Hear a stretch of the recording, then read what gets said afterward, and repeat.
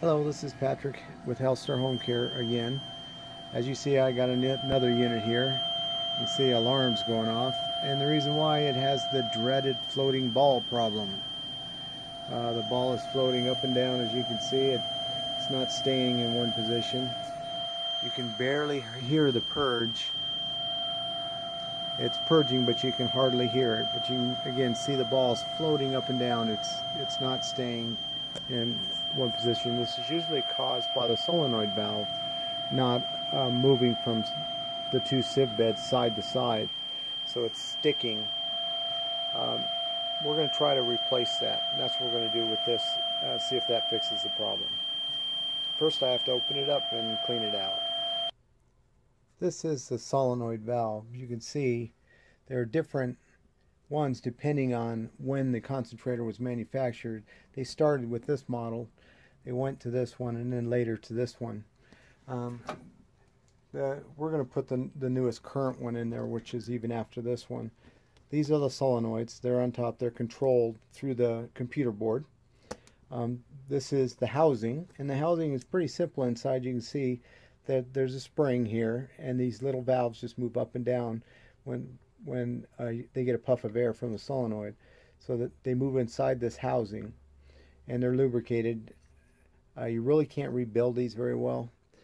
Some people have tried, I know, and they can be professionally rebuilt, but generally I buy new ones.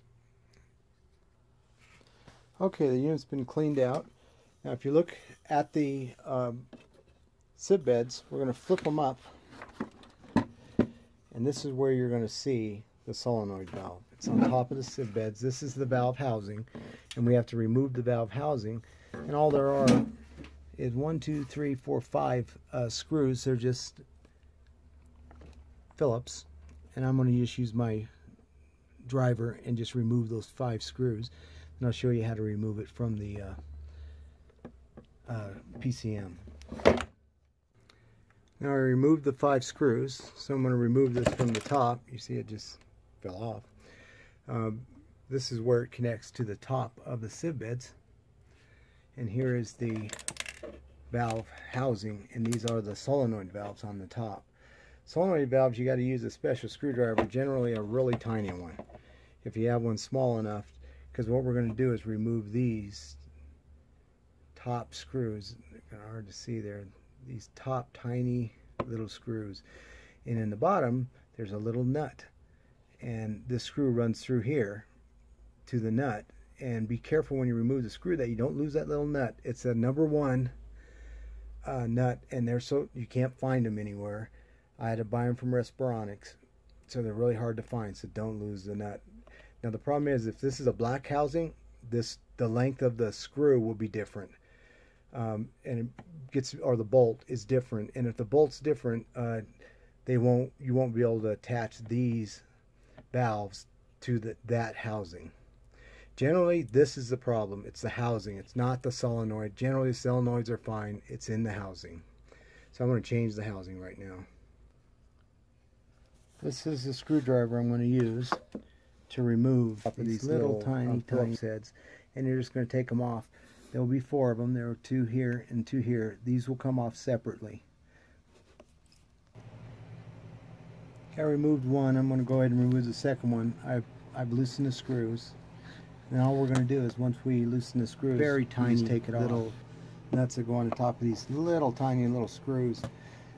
So you want to be very careful when those fall out. You don't lose really hard those nuts. Okay, I'm going to remove the solenoid on the other side.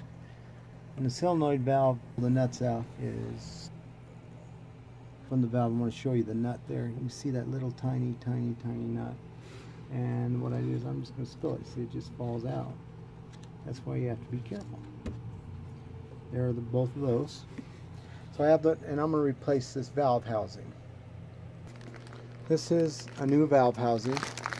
I'm going to go ahead and install this. You can see that on the top of the new valve housing, they changed it a little bit. And what they've done with the new valve housing, they added these little guides on each side, just to kind of help you get the solenoid valves in the right position. And certain solenoid valves, these ones, if it's the white ones, it should work with this one. Some of the older solenoid valves, if it was on a black one, it may not fit this solenoid valve because of the holes. It has little guides that when you attach the solenoid valve, the little screws are going to go right in the sides down here at the bottom. And what I do is I drop one screw in, or one bolt in at a time with the nut. The little nuts are just going to drop in. I put the solenoid valve on. You can see the wires go to the inside. I drop the little nut right here.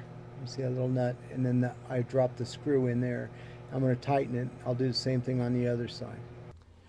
Now you can see I've attached both solenoids to the housing on this new valve housing, and it's going to be able to, I'll be able to put the valves onto the sieve beds, and hopefully these valves will work. You can disconnect from the motherboard these wires. Generally I don't have to disconnect them, but if I'm just changing the valve housing. But if I'm changing the whole solenoid valve with the housing, then of course I would disconnect those, because you would have new wires. You just can't buy these parts anywhere. They have to come from the manufacturer, and you have to get parts from the manufacturer, you have to be a DME with certified techs.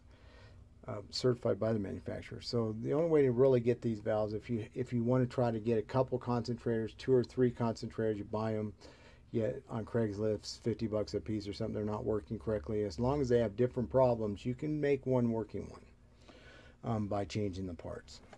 Okay, now you can see that I tightened all these screws on the top of the solenoid valve housing, and what I'm going to do now is you want to make sure these are really snug, so I use a regular screwdriver and do them by hand after I get them most of the way in, just so I can make sure I can feel that they're nice and snug, and if there's any leak in here at all, it's not going to work correctly. It won't pressurize. It regulates the pressure coming out of the unit. It actually just slides into here, into the sieve beds. There's a little latch, and then you just turn it to get it. In the unit now with the new valve housing, you can hear it purging. That's the sound that is moving from one side to the other. So the valve is working now. It's no longer hanging up. And in the front, you can see that my ball is no longer floating. It's staying on the tip. I'm going to run it for a while and make sure it runs in that valve, and then I'm going to test the purity.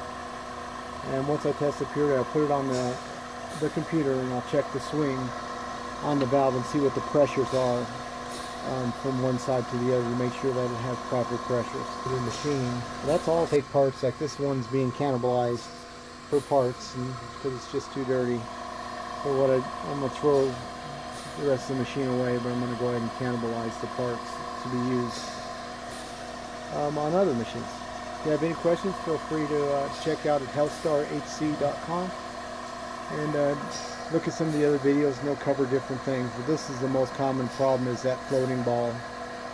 It's because of that valve housing has gotten dirt in it. And